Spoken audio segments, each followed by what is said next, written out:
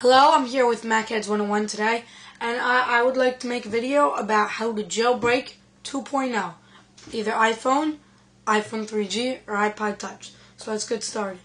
First, you'll have to open the Pawnage application. So I'll go in Applications, and I'll find Pawnage Tool. Just open that up. Okay, then just click OK.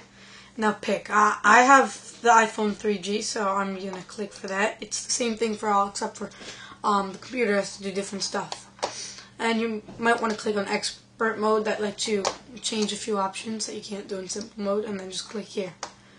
Now you're going to have to look for an IPSW. You're going to have to download it from the internet. So, well, I already downloaded one. I can put it in the thingy. In the description of the video, a link to download it. So you just go under, where did I put it? Hacks. And then, iPhone 2.0. There we go. That's it. Oh no, that's the custom one. This is the regular one.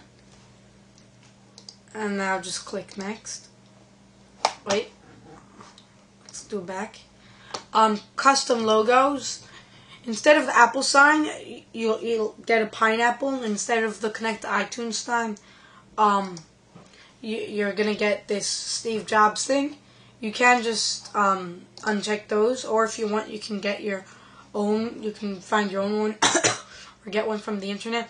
But it has to be a PNG file, and it has to be 320 by 480 pixels, and it has to be less than 100 kilobytes. So, if you want to do that, you have to make sure it's that. Also, if you want installer, well, you're not going to get installer, you're going to get Cydia, that's the new installer. So, yeah, and those are the sources it'll come with. And then here are a few more options. Then you can just click build, and then click this. You can choose where to save it. I'm going to save it onto the desktop. And then you can click save. Right now, just making the IPSW, so I'm going to fast forward this.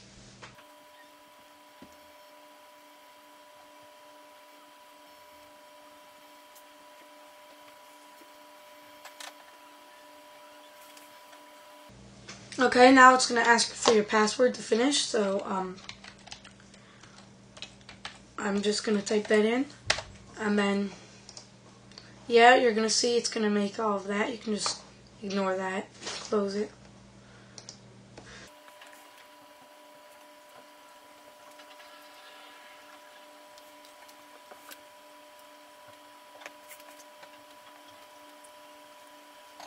It might put a few files on your desktop, and those will just disappear.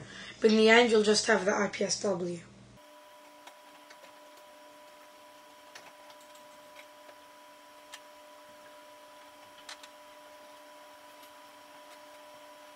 Okay, has your phone been pwned? Okay, this is asking if you jailbroke your phone before. If you don't know, just click no. I already have, but since I'm not actually gonna re-jailbreak it, I'm just gonna show you how. I'm gonna click no. Now you're gonna have to connect your device to a USB. So I'm gonna connect it to the computer. Hold on. Okay.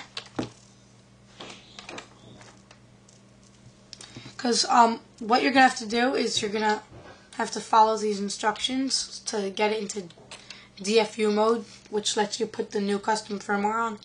So first you're going to turn it off.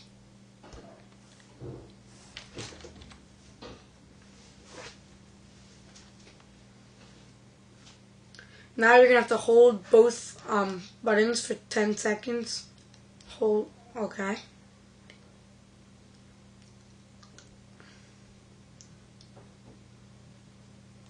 And now you're gonna have to just hold the home button. I'm not gonna do this because I don't wanna have to put the new firmware on. But so it's gonna say failed to enter it. Do you want to try again? I'm gonna say no. But normally you'll get a Connect to iTunes sign, or you might get the Steve Jobs sign if you did the Steve Jobs. No, you won't get that yet. So I'm just gonna say no. Afterwards, you're going to want to have to open up iTunes.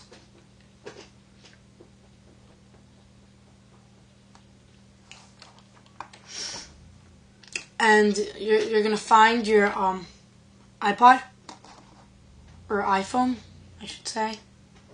Hold on, I don't know why it's not finding it. Oh yeah, it's because it's not on. Hold on.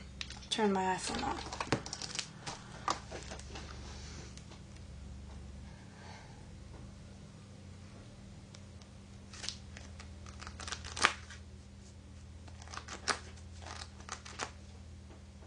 Now for me it's not going to work because I didn't enter DFU mode because I don't want to have to redo it, but I'm going to show you what you're going to have to do. So I might get an error on the page, but you won't get that.